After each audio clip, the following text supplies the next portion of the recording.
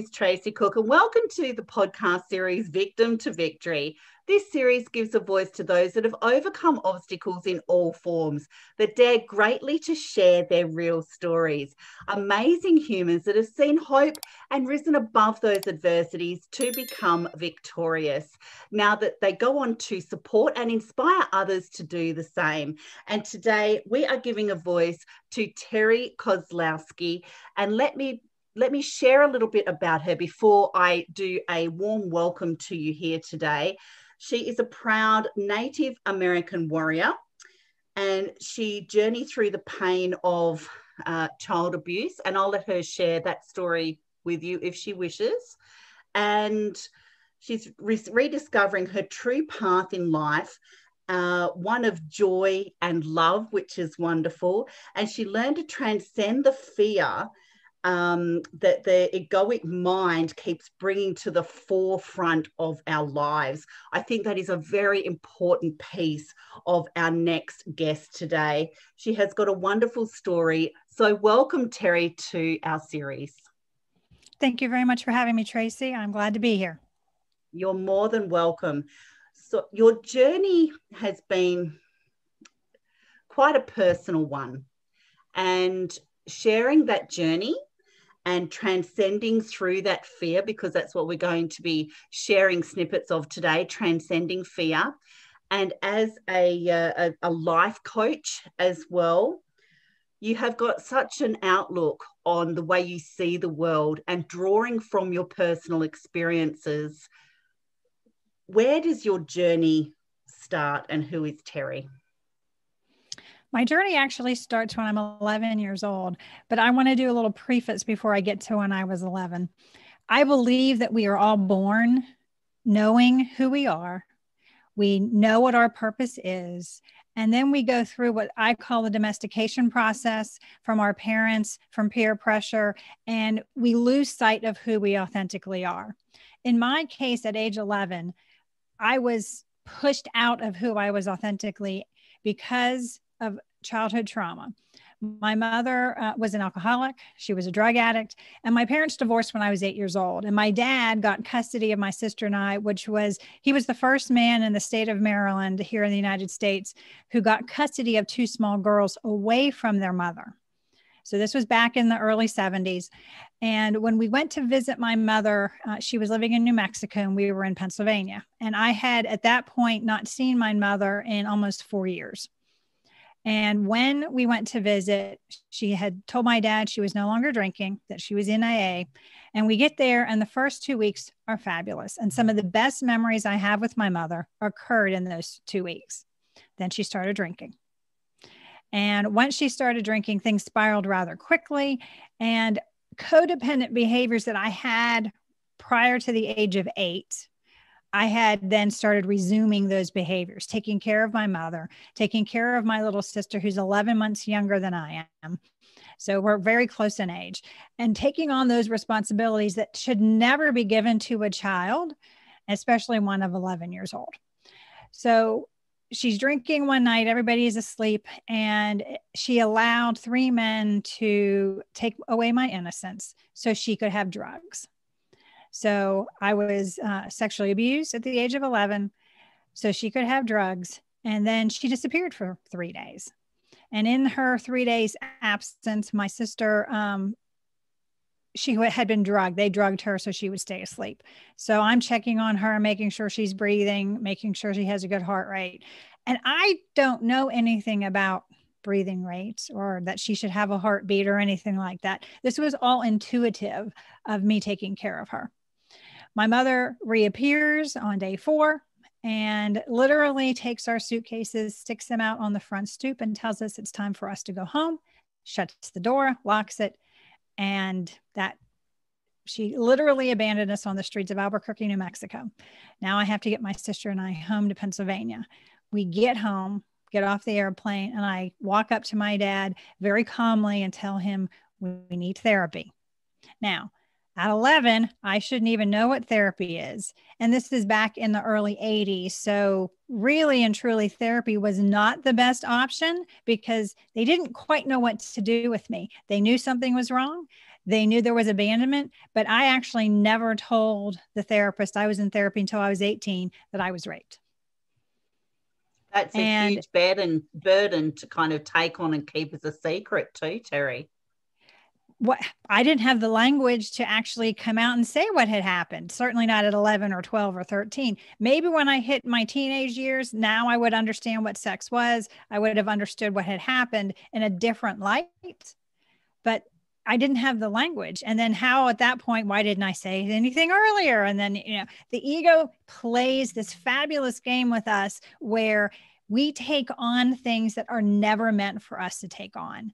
I took on shame. I took on blame. I took on all kinds of negativity that I could have prevented this. So the reality was I could not have prevented it.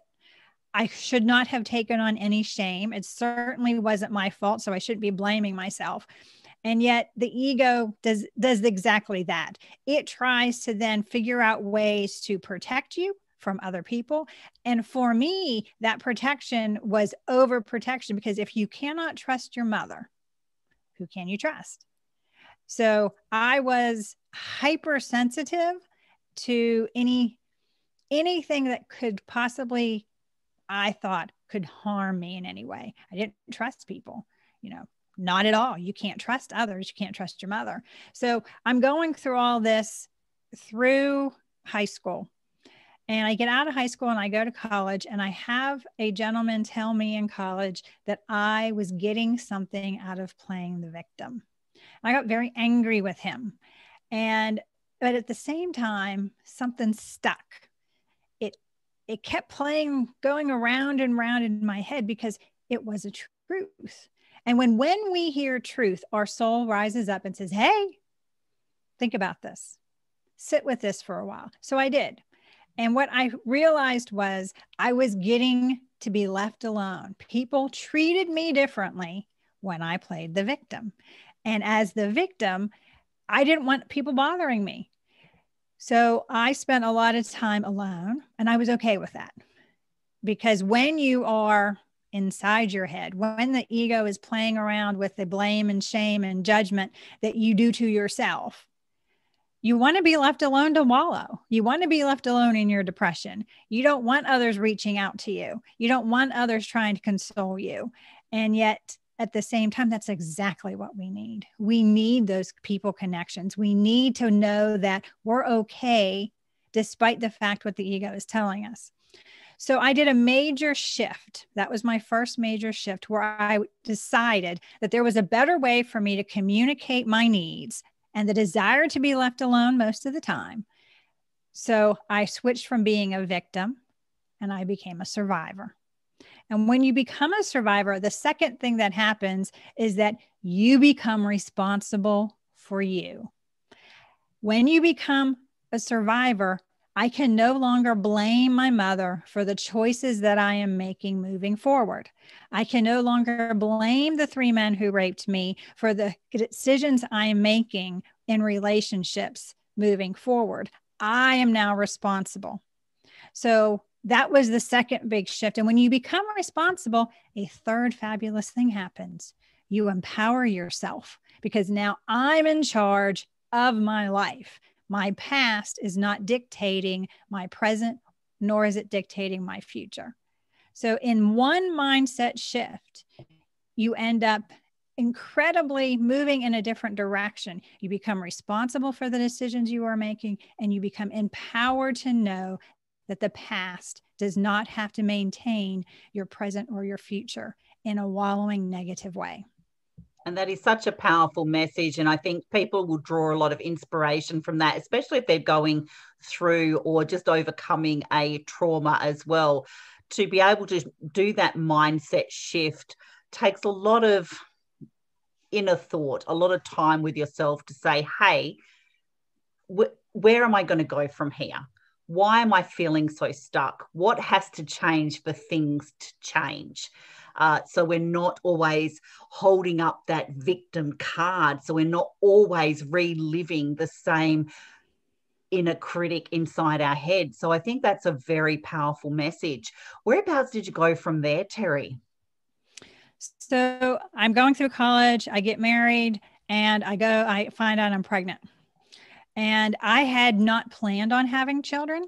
So I was on the pill, faithfully on the pill, and yet I still got pregnant. So the universe was clearly wanting me to have a child because of my trauma.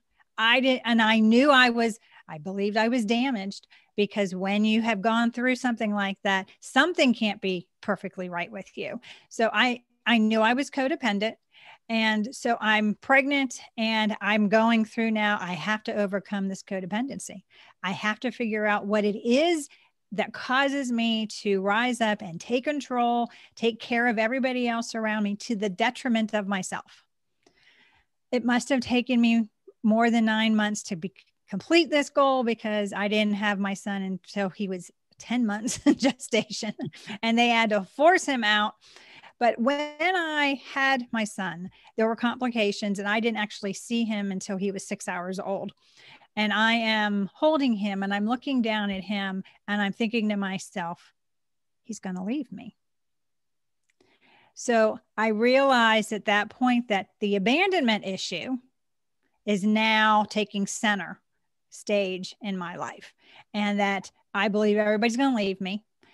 And more importantly, I started seeing patterns where I was causing people, pushing them away on purpose without actually realizing I was doing it. So this was a second pattern that I had to overcome and understand that when we believe that everybody will leave us, we make sure it happens.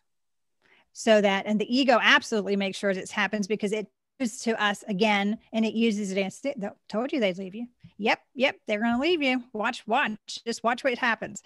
And yet our behaviors is what causes them to leave, because we are not fully participating in the relationship. We're withholding ourselves, or we're withholding our authenticity. And when you ask anybody, do you want me to be real with you? Do you want me to put on a mask? Everybody wants you to be real with them. And the reality is, we have to first be real with ourselves for us to be real with anybody else. Definitely, 100%. Now, it sounds like the few stages that you've gone through so far, especially up to the point where you've had your son, there's been a great awareness. So you're kind of stepping back, having a look and seeing what the universe is going to deliver to you next, and you're looking for the signs. Was that always like that? Yes, I've been a very aware person. I was very aware as a child. And I think that part of the reason that I was able to move through these areas, maybe not as quickly as I would have liked, but move through them nonetheless, was because I was aware. And when one major thing ended, there would be I wouldn't call it a lull. I would say there's more of a peaceful time before the next issue arose. And that's really when you look at your life as a whole, whether you have trauma or you don't have trauma. That's how life is. You go over one hurdle and then you rest. Then you go over the next hurdle and then you rest. But that's our growth. That's when we have a growth mindset and we're growing and learning and expanding who we are and discovering who we are. Because I think ultimately that we all go through the domestication process, even if there is no trauma. We all go through the domestication process and we lose sight of who we authentically are. And part of our journey, part of the reason you have a midlife crisis is because you realize you aren't happy because you are playing a role. You are wearing a mask. You have your armor on instead of being who you are meant to truly be. So ultimately, our journey back to spirit, our journey back to our soulful self, is the ultimate journey we all take, whether there's trauma in it or not. And we go through these little life hurdles. We go through this growth process to that next level. And for me, my levels were very clear cut, because if you look at Maslow's hierarchy of needs, safety is the first one. Actually, the first one is being able to have all your needs met. And I always had food, clothing, roof over my head. The second one is safety. And that for me was the hardest one to get. And I didn't get it until I was almost 30. And I met my current husband. And I couldn't figure out what why I felt so strange when I was with him. And it finally occurred to me, I felt safe. What is this? You know, I had gone from the time I was 11 until I'm 27, where really and truly feeling safe was not part of my daily life. I was always on high alert. I was very high strung, high stressed, very anxious. I went from being in a depression in my teenage years to being very anxious and on anxiety medication in my 20s. So I went from one polar extreme to the other. Depression, I call it being focused on and stuck in the past. Anxiety is that area where you are focused and anxious and fearful of the future. So I went from one extreme to the other. And when I met my current husband and felt this safety, I was like, what is this? And I was very cautious, but at the same time, marrying him was the first time I ever followed my heart. And we've been married for almost 30 years now. Oh, excuse me, almost 25 years. We were talking about our 30th wedding anniversary, almost 25 years now. And interestingly enough, as soon as I felt safe, the massive amount of growth spurt occurred. Because when you get to the second level and you can start looking at relationships with others, you can start looking at the relationship with yourself. You can start looking at your relationship with the universe, however you want to see that. But you can't do that unless you're safe. Definitely. And safety is something that we actually strive for, we crave. And when it actually appears to us, we still kind of wear that mask in a way. So it takes some people a little longer to really open their arms to fully fall into that safety and unpack all of that. And somebody said to me once, you know, whether it's personal, professional growth or development, new level, new devil. So as one kind of thing opens up, another thing comes to test us. So when we get to that place of where we want to actually feel safe and somebody provides that for us and we're not familiar with it, and I love the way you explain that, Terri, to actually embrace it and to trust your own intuition, because you'd been fight or flight from 11 to 27. So you've had great awareness throughout this whole entire life journey. And to suddenly go, you know what, I'm going to be open to feeling safe because my intuition is telling me to go with it. And when you said that growth spurt, tell us a little bit about the kind of things that really stood out to you the most during that growth spurt of feeling safe. So when I started feeling safe, the next phase for me was to learn how to actually deal with others better.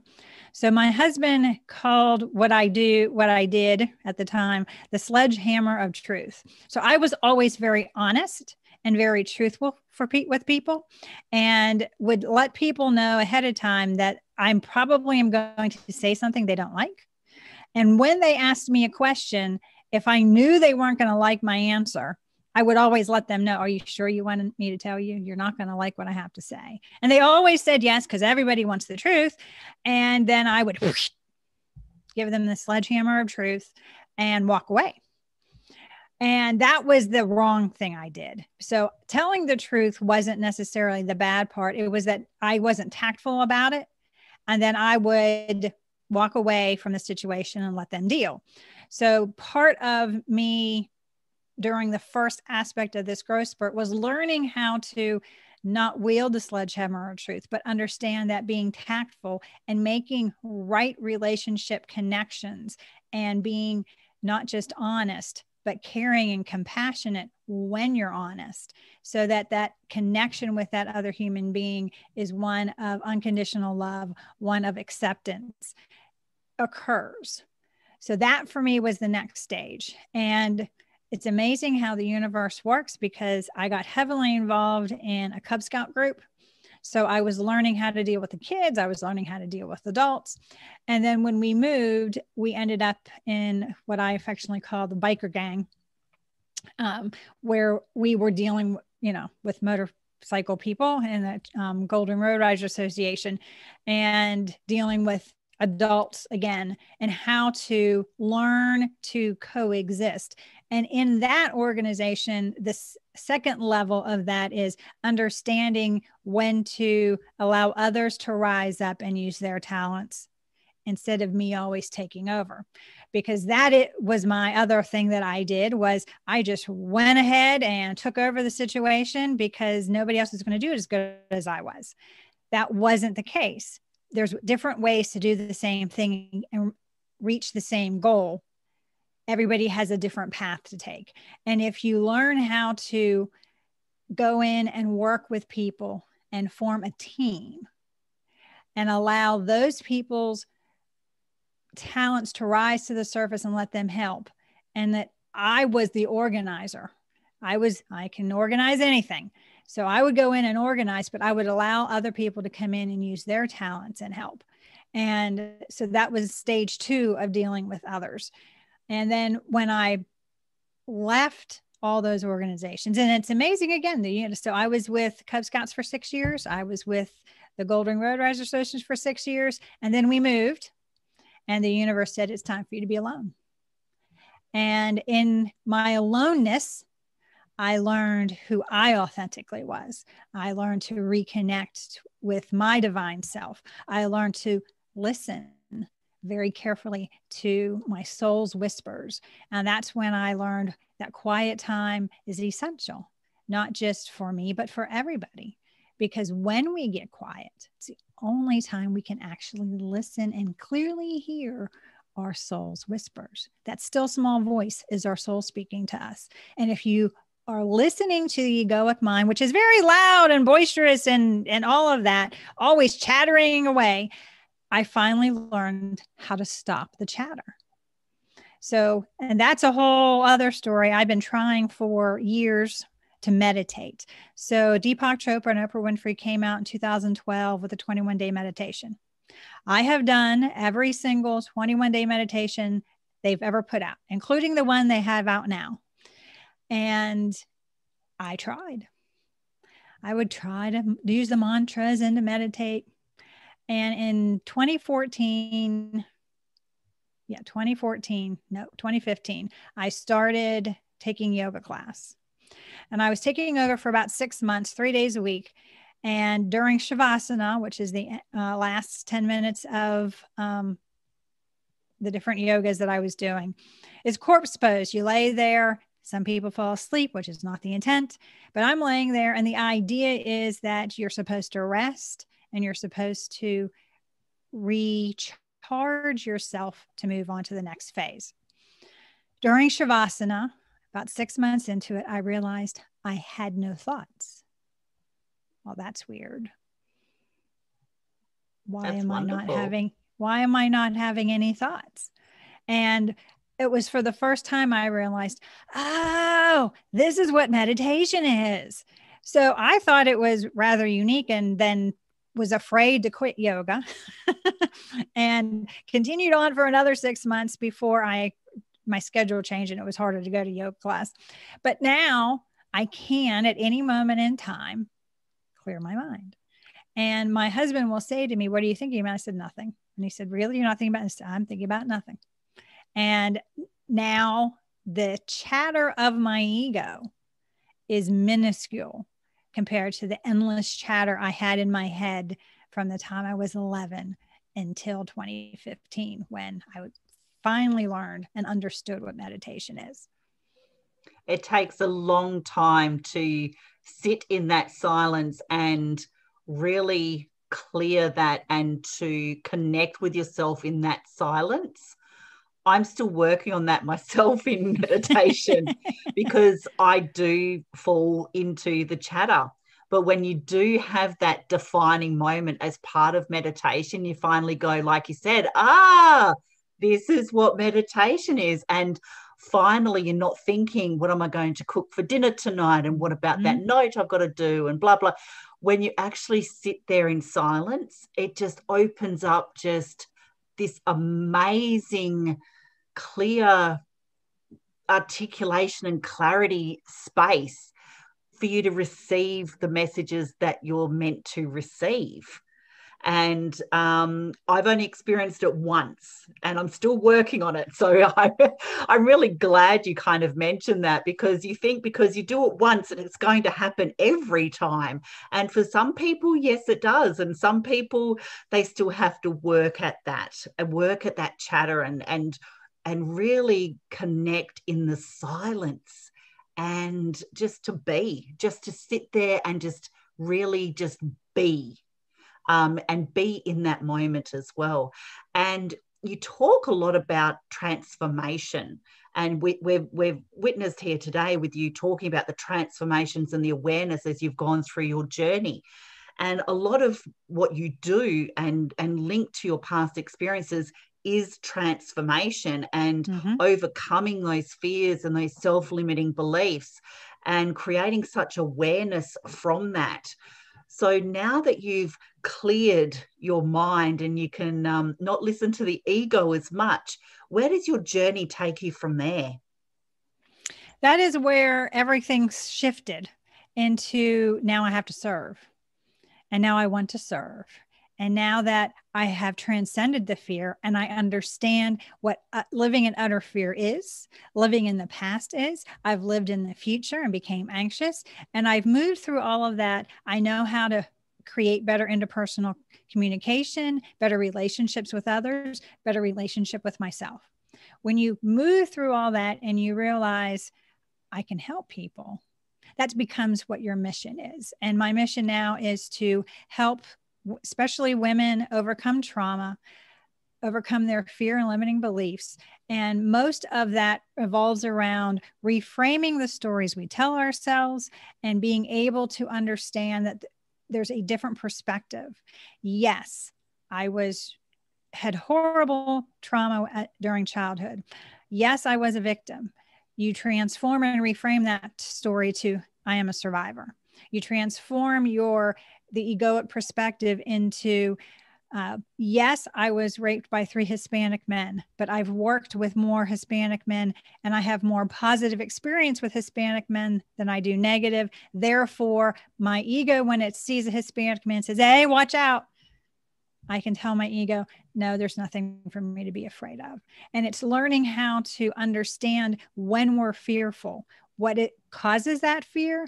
And normally, it doesn't really revolve around anything that is quite fearful. There is no tiger getting ready to pounce on us. We're not out in the woods picking berries and a bear is in the woods with us.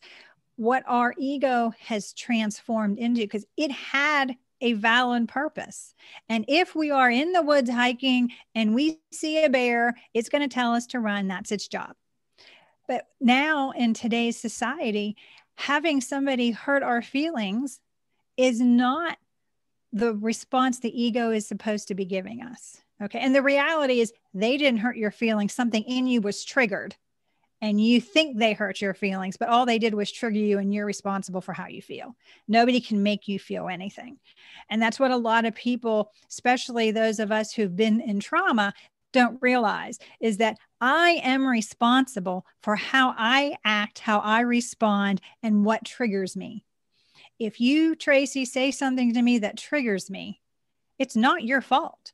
Did you and I have a long conversation about all my triggers? No, we did not. So how can it be your fault for triggering me? It's my fault either for not telling you, especially if you have a known trigger that most people will trigger. When I was in high school and college, somebody tapping me on the shoulder from behind, I would come around with a fist, getting ready to hit them.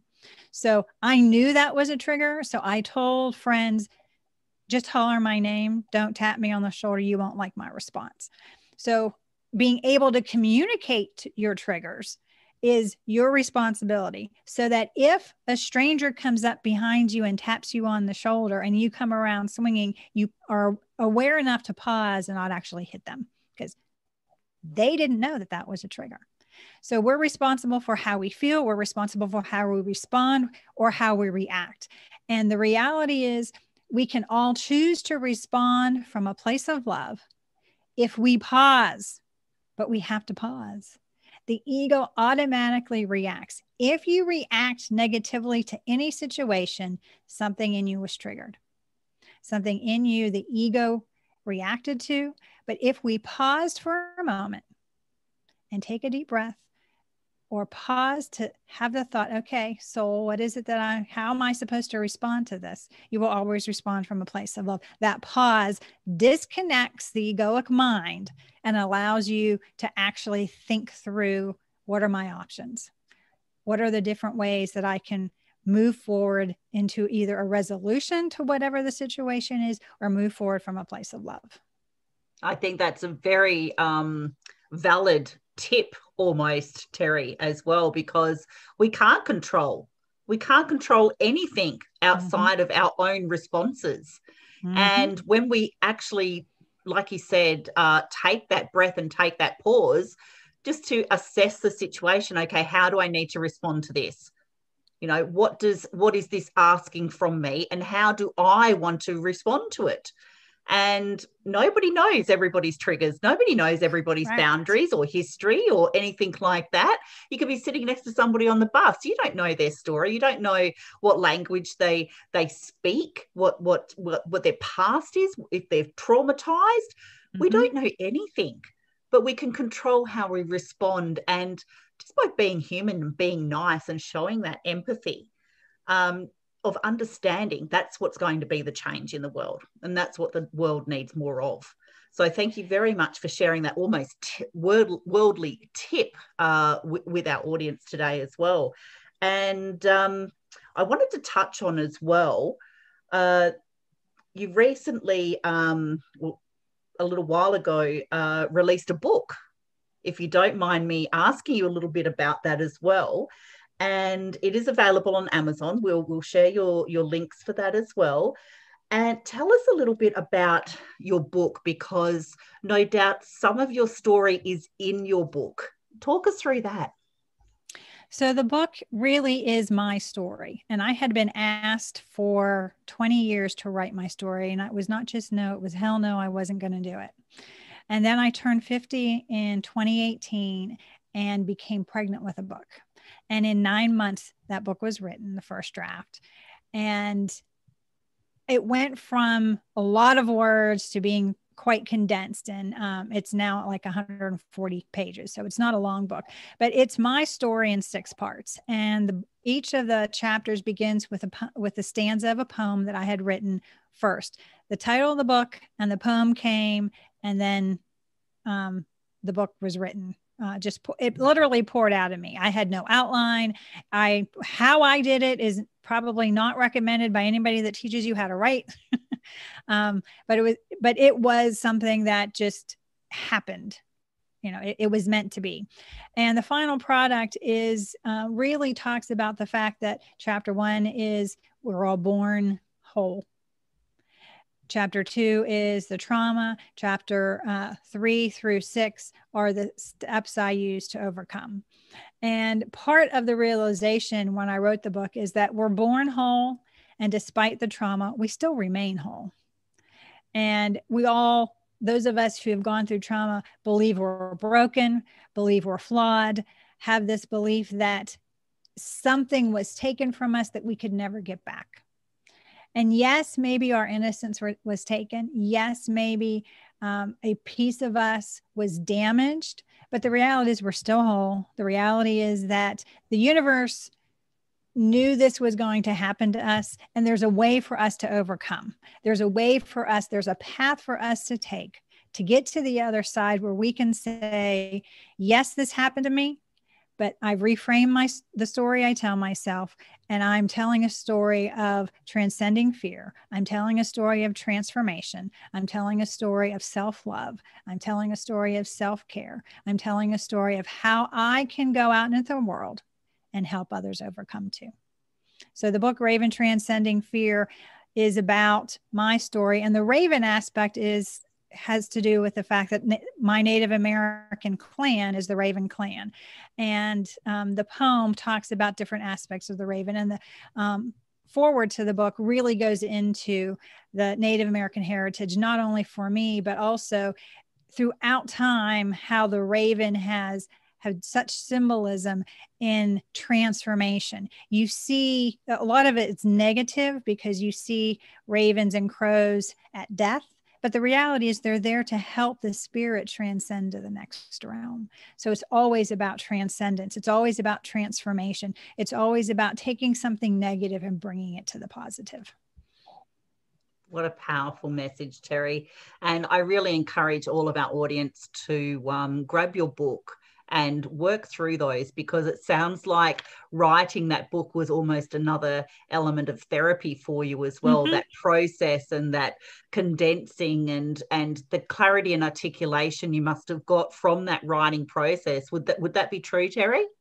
That would be true. And the reality is, I think that's what caused me to very succinctly determine the path that I wanted to take to help others. And the book is the foundation for that. And all the things that I've done because of the book. So the blogging, I have a podcast, Soul Solutions, all of this came from the idea that the book was the foundation, and all these other avenues are ways for me to reach an audience to help them overcome and transcend their own fears. I love how you've overcome your obstacles. You're giving people a helping hand up, and you're serving others within the world and the communities, because you, Terri, are the change that the world actually needs now. What kind of message would you like to, you're more than welcome. What kind of message would you like to leave our audience on today? That you are worthy just as you are. There's not anything you have to do. There's not anyone you have to prove things to. You are worthy of love. You are worthy of your self-care. You are worthy just because you are here. Your authentic self is exactly what the world needs right now. And for you to come out into the world and help those exactly where you are overcome exactly what you are to help them overcome is your purpose in life. And understanding that you don't have to prove anything. You're worthy of love just the way you are. I love that, Terri. Thank you so much for serving our audience today. Thank you very much for being brave, continuing to tell and share your story. And we'll be sharing where to connect with you as well. You are very appreciated here in our community, and you will find the Victim to Victory podcast series on YouTube, Spotify, Apple, and our Facebook group. Please subscribe, share, and comment to help be the change that the world needs. And I would like to leave our audience with a message today, Terri. So thank you very much. Step into Thank you for story. having me. You're welcome. Step into your story, figure out who you are, and do it on purpose. Thanks, Terri. Thank you, Tracey.